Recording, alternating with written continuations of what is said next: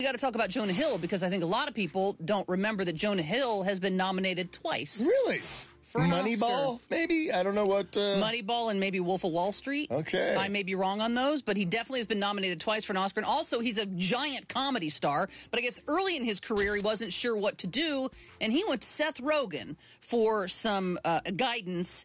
And while out on the road promoting his memoir yearbook, Seth Rogen revealed that he talked his buddy Jonah Hill out of starring in one of a huge franchise movie, Transformers. This is what he said, quote, "I can see if Steven Spielberg's calling you, asking you to do something, how that's hard to turn down. You want to make a movie about fighting robots? Make your own movie about fighting robots. You can do that. That's on the table now."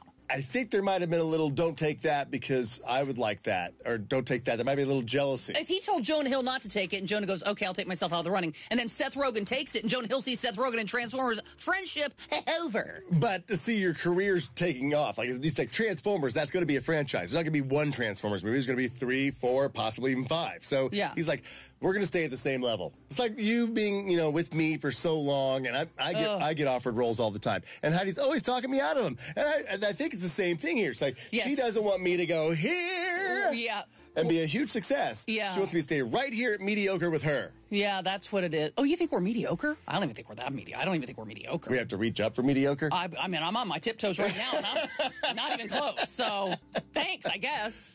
Hey, don't forget to hit us up on social media. We're on all these platforms at Dish Nation. We'll see you there.